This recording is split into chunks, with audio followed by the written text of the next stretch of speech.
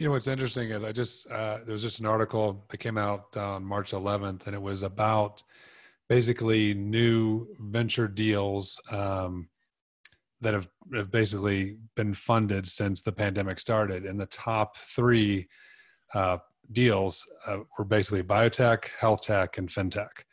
So I guess, kind of proving that what's going on right now, that even in a pandemic, there's a lot of activity in obviously the health tech space. And I guess it begs the question, what factors really do play a role in the adoption of use of telehealth, right? Obviously we're talking about broadband here too, but what are those factors that really, impact all of us using it? I mean, I know I've used it myself, but what do you guys think? Well, I think most on the nose for this meeting is internet and technology infrastructure, both for patients and providers. And that goes for urban and rural areas. So even in Denver, we're having a lot of conversations around whether or not it makes sense at some point to look at having Wi-Fi be a free public utility, since there are so many people who can't afford the $15 a month for internet access, or who don't have technology that's compatible in the home with a lot of the services that we provide. And then when we look at rural communities, or even just, facilities that have older buildings, right, where the internet's not very good, or the wiring is old, or whatever that looks like, of broadband and infrastructure is I think definitely one of those fundamental factors. The next factor that I see a lot of is policy and payment in the healthcare system. So making sure that there's a healthcare system that's supported in terms of allowing providers to deliver care in the way that they need to. And we still run into barriers around, in Colorado at least, barriers around what types of providers can be located where, and where the patient needs to be located, or what kinds of services you can provide, and what the requirements are on those. And a lot of that can be very restrictive, and tends to have a hard time keeping up with how quickly the technology and all the different care delivery models evolves. And then just making sure that we have reimbursement models that align with that. One of the things that's really cool about telemedicine is that it really supports this movement towards value-based care, and really improving overall the outcomes of care and the cost of care. But it's still a new space in terms of how do we evaluate that, how do we measure those outcomes, how do we really assess that cost and prove it in a way that we can justify its continuity. And then I think the third area, factors that play a role, or so I'm listing barriers, which I think which is not necessarily the same, but the third area is just is knowledge, making sure that people kind of understand it, know that they can access it, how to access it, what it means, what to expect, that it is good care, all of those things. And so factors that play a role in the success of adoption and use of those technologies is really thinking about ways to address those three areas. Let's ask everybody here, does everybody, if you had to call your doctor right now, do you know if you could actually use telemedicine? Well, we just tested this a couple minutes ago. I called my doctor to schedule time to try to do something virtually and to understand if there was an option. And they knew of nothing. My doctor I've been going to for years, just family doc, right? Because I'm not exactly really wanting to jump up and run and obviously, go into a place to have a physical right now. So I wanted to know if there were options. And from my doctor, there wasn't. So I feel like education may be a potential barrier here. I mean, we obviously have to have internet access, but there's lots of us that do have internet access already. But I'm not sure if we really understand everything that's available to us already. And while my local doctor doesn't, it's obviously forcing me to look at my provider to see what other options I have, because it's probably smart to still do a checkup now that I'm older than 29. Hot tip for Colorado, to your point, Brian, if you do need a provider, is that all of the commercial payers, so Cigna, United, et cetera, do have telemedicine solutions available through the payer that you can use. So that's always a backup option. And right now, co-pays are waived because of COVID. So it's an interesting comment in the chat that's from a provider, I guess, that's listening or watching, that they're concerned about wanting to advertise because they're worried about reimbursement. mm-hmm. So that's interesting. Yes. So, yeah. You asked Nick about adoption, and in general, adoption requires things to be easy and things to be valuable. So but we have to think about healthcare now like BC before COVID and AC after COVID. So BC, healthcare was not adopting telehealth to any great extent. I mean, there were pockets. I mean, large systems. I spent 10 years at the VA at the national level, and they've been doing it for ages. Big systems like Kaiser Healthcare, and I think you have Kaiser in Colorado. You know, they've adopted it because they want to keep people out of the hospital. They want to keep people out of the emergency room. But most healthcare isn't designed that way. Most healthcare is designed fee for service. You see somebody, you get something done, and they get paid. So the whole sort of easy and valuable wasn't really an option in most healthcare.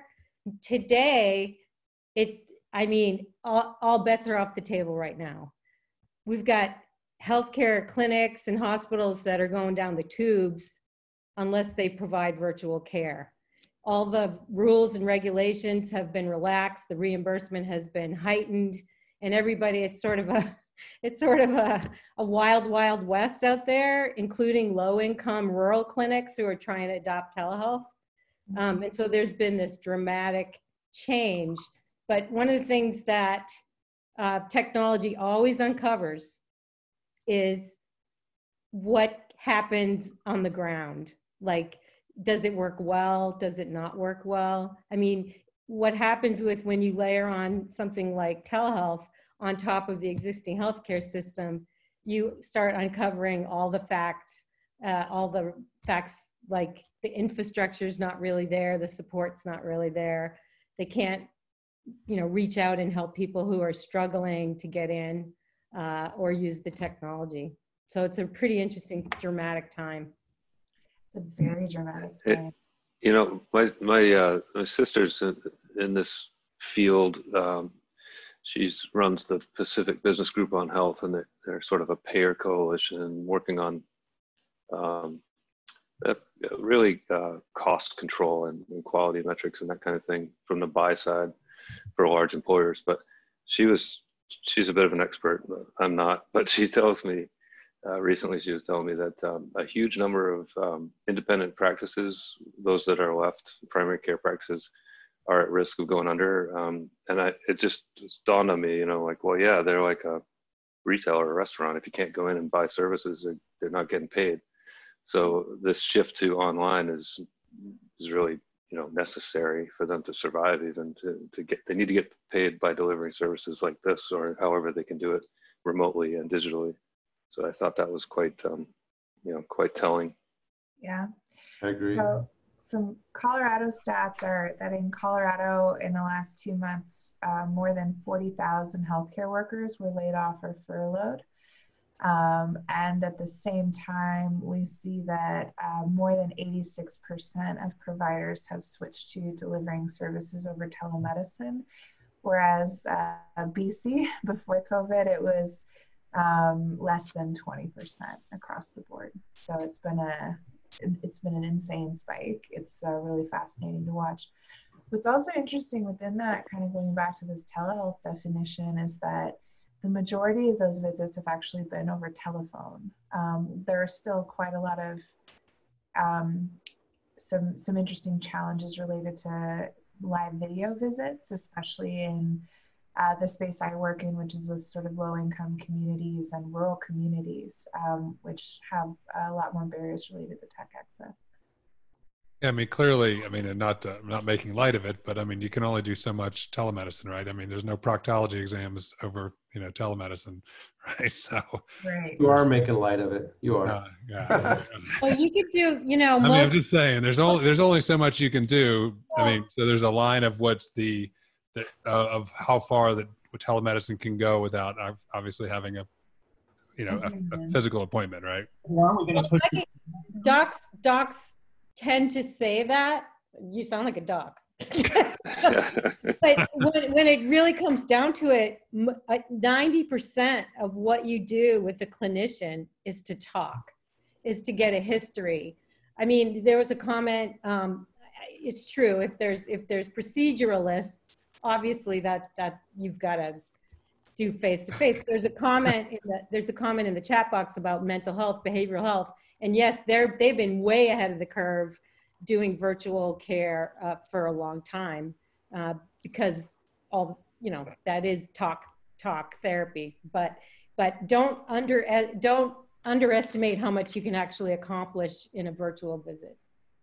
I want to go back to something Rachel said earlier, and it's about adoption. And I think of the time I walked into my parents' house and they were FaceTiming with my kids. Yeah, they were incented, right? They wanted to talk to my kids and see them.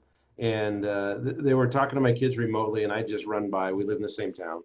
But they were using FaceTime before I was. And now if you think about all the people that are now using Zoom and walking their children through Zoom, Google Hangouts, or Meets, Skype, FaceTime, whatever, for schooling right now, suddenly this ability to receive and send information in real time has changed, because it comes down to ease of use. These are the same parents that I talk about when they had a VCR. They can't set the clock on it, but they figured out how to use Netflix, right? So once the technology becomes easy, the adoption comes in, right? It's just right now it's just a swirling windstorm of everybody understanding the technology. And then if you're a clinic, how do you get the word out? You do that, right? There's no traditional marketing methods anymore. You can't put something on the radio. You can't put something in the newspaper or on TV. There's no way to reach everyone. So how do you get the word out even if you offer that? But it is about do a TikTok video. What's that? Do a TikTok video right now. That is very explicitly the one place that is still considered not HIPAA compliant. in the emergency, they waived all the HIPAA restrictions for like Facebook Messenger and all of that. They were like, except TikTok, no TikTok, which I thought was really funny that needed to be said, but probably did. So